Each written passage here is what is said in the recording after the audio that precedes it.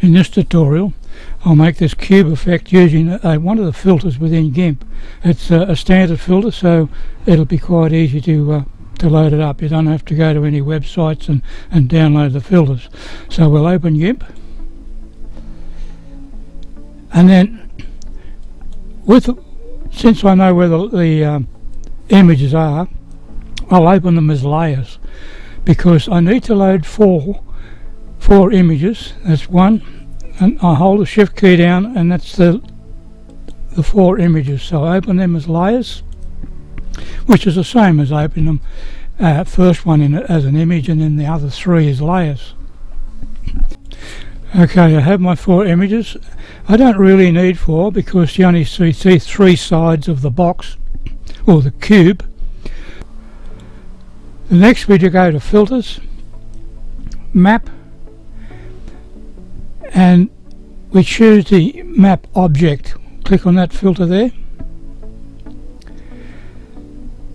and that'll open up a little dialog of options.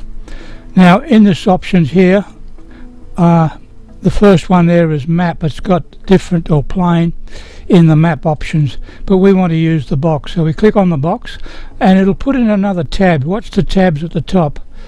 There's the other tab, that's the box tab, and it says there preview. You can preview what the box will appear, but you need to do the orientation first. So we click on the orientation, because the rotation is all set to zeros. Now the first one needs to be about 20.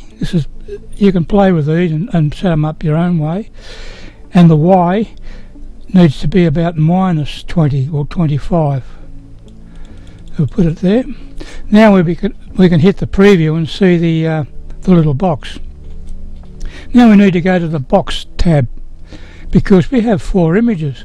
You've got the front, back, top and bottom, left and right hand side. So we go to the top, and I put the yellow flower on the top. That pull down menu gives me the 4 images that are on the layers channel. So I click on the top one. Now the next one I can choose, this one's the back. Well, you won't see that one, so I'll leave that one as a default, which is that particular flower there. Now the next option is the back, the top. We've got that one. We've got the front. Oh, we need the top. So the top one, I put that little red one in, and I'll go to preview and see if they're going in the right places. There we go. There's one there, and this one here is called the right hand side. It appears on the left hand side within the preview image. So I'll go to the right hand, and I'll put this particular geranium in there, that one, and I do my preview, and you can see now that geranium is in there. Now we go to material, and we can pump this up a few specs, about 60, and then do a preview and lighten it up a little bit. Then we go to the light, and the point of light, you choose direct light. Now this will really throw some brightness into your cube. So we hit preview, and that's made our cube. I'll go back to options once again. You can see there you can make the background transparent. If you do that, the filter makes another window and puts them all in the other window. But if I leave it as a default with no transparent background, it'll place it in the window I'm working with now with a white background. So I'll use it as default settings, and I'll click OK, and Gimp goes through and builds that cube for me.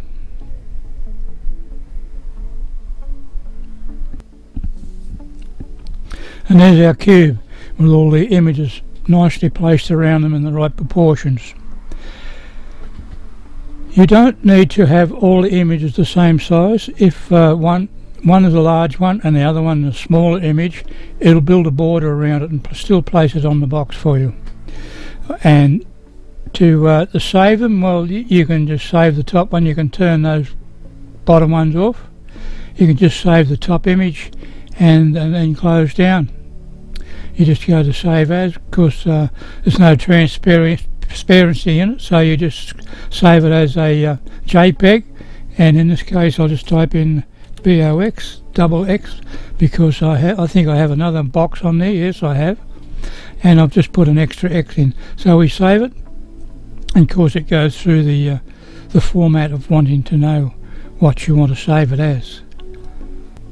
It asks to flatten the image, so we do that. We export it, and then we save,